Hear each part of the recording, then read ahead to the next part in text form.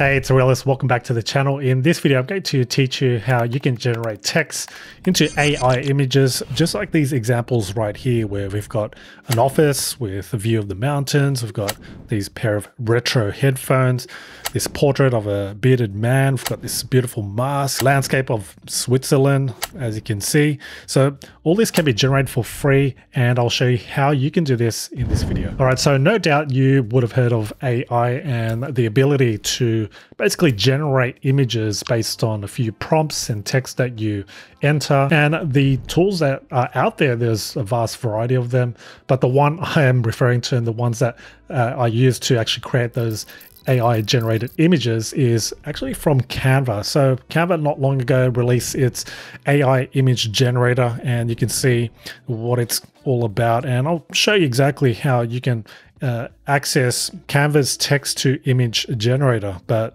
let's go through some of these features and why you would use this AI image generator. To give you some ideas, here's what Canva says. You can generate an image that you can't find in its library of images and media. You can also use it to visualize a new concept or ideas, to test and experiment quickly. You can also create truly one-of-a-kind images and for marketing assets as well.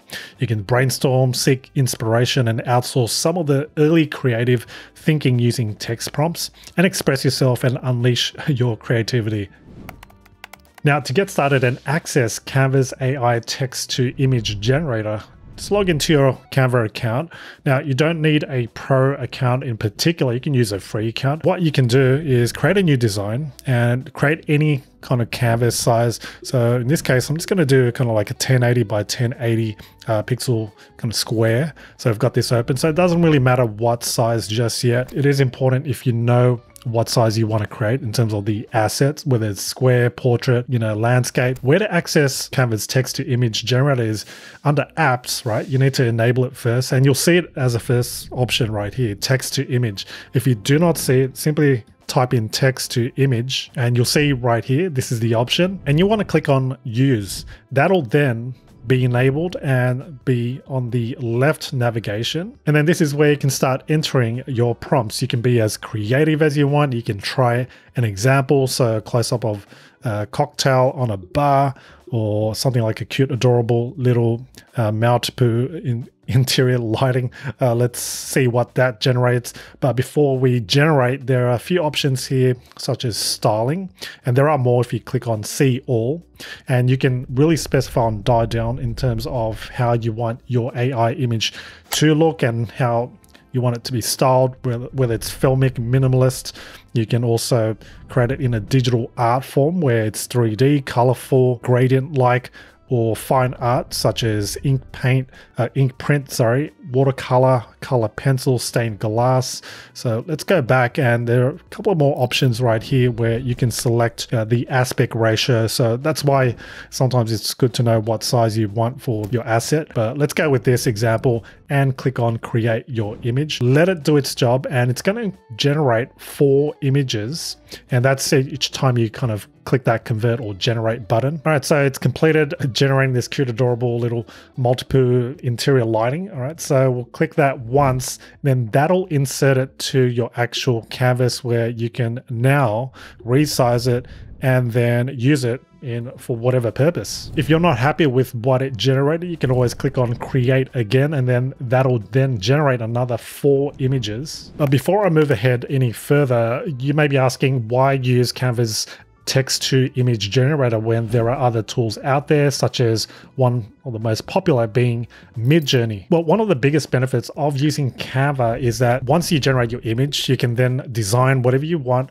right here, or enhance the actual AI image by clicking edit photo and then doing whatever you want to enhance it. And yes, you may be thinking you could very well just download or export the image from Midjourney and then load it up into Canva and then edit it that way. But if you want that convenience, then Canva is just right there where you can enhance it right away. And another big benefit of using Canva is that it's really simple and easy to use. You've got this one box and a few options right here, and that may be all you need, as opposed to using something like Midjourney, where you're having to go on this Discord channel and then entering, kind of like code the things that you want, and then it'll generate the photos just like this, and you have to wait for it to generate. And there's a ton of other people who are using, Midjourney as well. So the server may be slow, whereas with Canva, it's just dedicated towards whatever you prompt it to do. However, to be fair, with Midjourney, you can upgrade to its pay plan where you're given a dedicated area to enter your prompts and then generating that within seconds.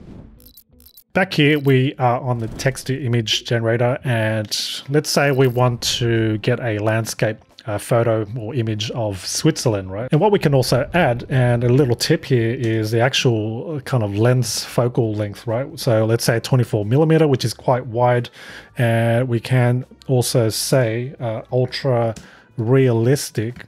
So the more specific you are in terms of your prompt, the better. But let's go with that, and I won't choose any styling because I kind of specified it here, and I'll go with aspect ratio. Let's stick to square, and I'll click on create your image. And here are the 4 that it's generated. Let's click once on this one. This looks pretty cool, and I'll enlarge that so that you can see it. Now, taking a look at this, it's not the best of quality, right? You can see this kind of house in the middle, whatever it is. It's kind of like all mushy, but from afar, it looks pretty cool. But in my opinion, I think Midjourney does a better job in terms of generating images and making it more realistic. Take this image, for example, where I generated a kind of minimalist office with a view and great kind of aesthetics.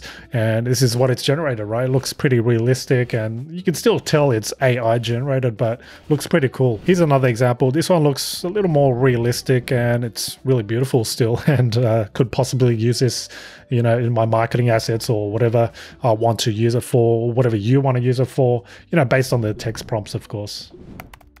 Now, Canva's text-to-image generator is free. However, they don't mention this anywhere clearly, but if you look on their text-to-image kind of help file, you'll see you can generate up to 100 images daily. Specifically, what does this mean? Well, taking a look back at the actual feature, you'll see these are 4 images that you've generated. So it's counted as 4. So each time you create again, or generate those images, it counts as 4. So that's something to keep in mind. However, the next line says the daily limit has a long rolling window, which means it doesn't reset at a specific time every day. For example, if you generate 3 images at 10:30 a.m., these 3 uses will reset at 10:30 a.m. the following day. A concern you may have with these AI generated images is, can you use them for personal and commercial purposes? Well, on Canva's website, you'll see your questions answered, and it says you may use images you create with our AI text-to-image generator for any legal purpose, including for personal or commercial projects, as long as you follow their terms.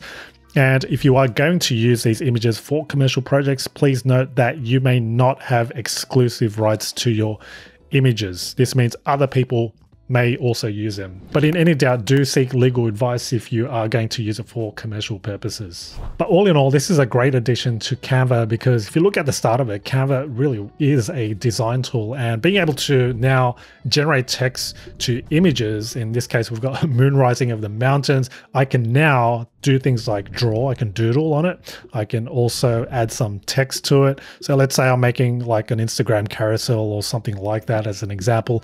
I can do that. I can also add different elements, emojis, and anything to it just to, add a bit more creativity. Also with the text to image, that just enhances that creativity even more, because whatever I'm thinking, I can prompt inside the text to image generator, and then that'll generate whatever, I prompted to. All right, and that's Canva's AI text to image generator in a nutshell. Let me know in the comments whether you'll be using this feature for your next project. I'd love to know. In the meantime, do take care, and I'll leave up a couple of relevant videos for you to watch next.